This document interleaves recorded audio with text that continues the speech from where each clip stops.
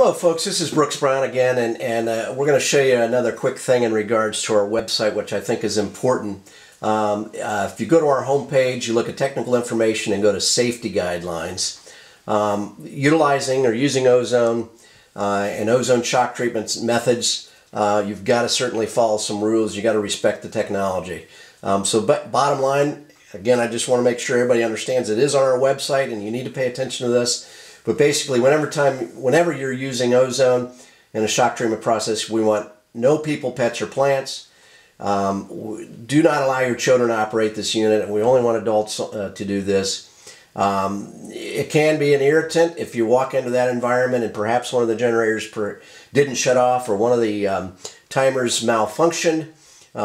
First thing you want to do is go and open up windows and whatnot, get the unit turned off, vacate the premises, and let it air out. The key thing is when you're treating, that you want that timer to go off a minimum of 2 hours before you come back in the house or into the building.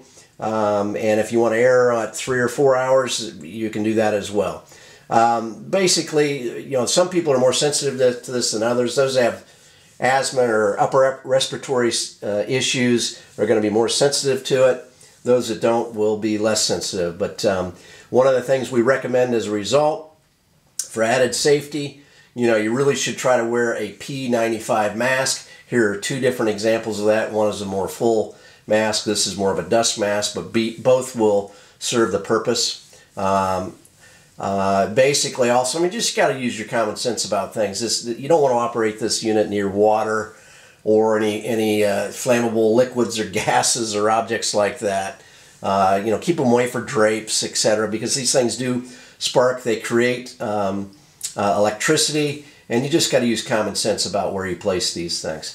So, one of the other notes, it is a green technology. Ozone does convert back into clean, breathable oxygen. So it is safe around food and electronics. It's actually used in the food industry. All bottled water today is sanitized with ozone. But the one thing that if it has a tremendous amount of exposure to, can damage, and that's natural rubber. Well, thank goodness today very few things are made of natural rubber. But to be safe, for example, if you had some artwork and whatnot, maybe oil paintings and things, you may want to take those out of the treatment area while you're treating, just to be safe.